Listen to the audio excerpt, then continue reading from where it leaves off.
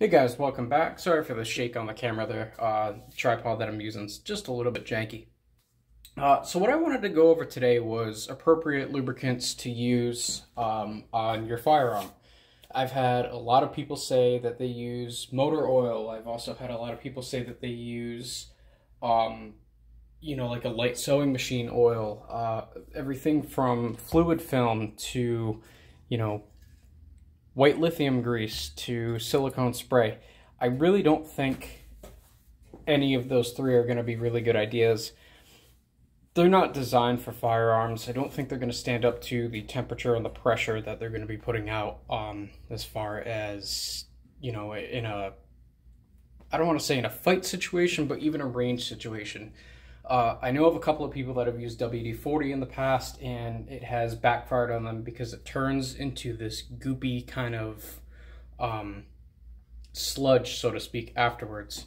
So the four that I've used and that I would recommend, just going off of my experiences, would be this stuff right here, which, as you can see, is, quite old looking. I've had it for a while. It's Outers Gun Oil.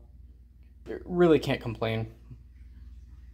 Oh, sorry about that. Somebody just flushed the toilet upstairs, so I'm working downstairs so you can hear that in the background. This is Outers Gun Oil. I've had it for quite some time. I think I bought that back in 2018 sometime. I haven't even completed the bottle yet, so really just to take it to the range and clean it up afterwards. That's basically how I've used that stuff. For a more extreme environment, I would definitely recommend something a little bit more premium. Go with the hops. A lot of people call it hoppies. Tomato, however you guys pronounce it. And then from there on forward, you can find more of the premium and super premium stuff. The KG Industries gun oil, they have a whole, I think it's like a 1 through 12 or 14 step program that they use. The outlier on this is going to be grease. I do have some of the stuff right here. I haven't even opened it yet. It is TW25B. I'll let you read that real quick. The temperature range on this is actually really impressive. Negative 90 degrees Fahrenheit to 450 degrees.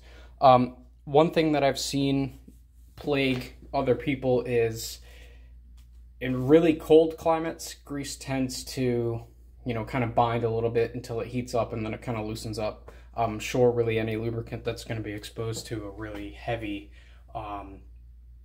cold is going to be like that. Likewise, I think a grease would be something a little bit more appropriate for a really hot climate.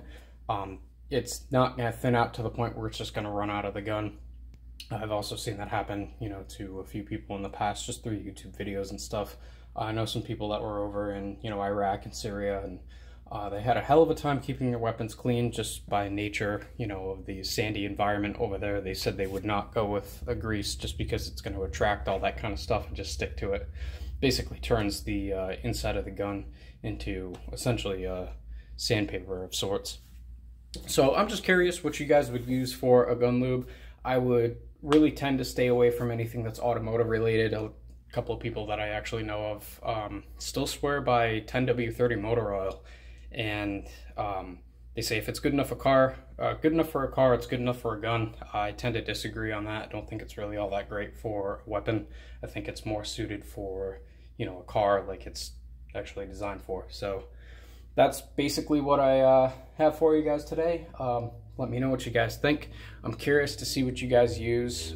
Maybe something I'm missing. If you can recommend me something that maybe I don't have in front of me, I'd be willing to try it out and post my results.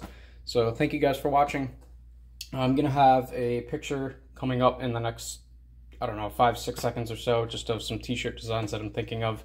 Let me know what you guys think, and we'll put them up, and hopefully you guys like them, and whatever money I make off of that, obviously we're gonna put right back into the channel and keep on bringing you guys these videos. So thank you guys for watching. I really appreciate it, and we'll see you guys on the next one.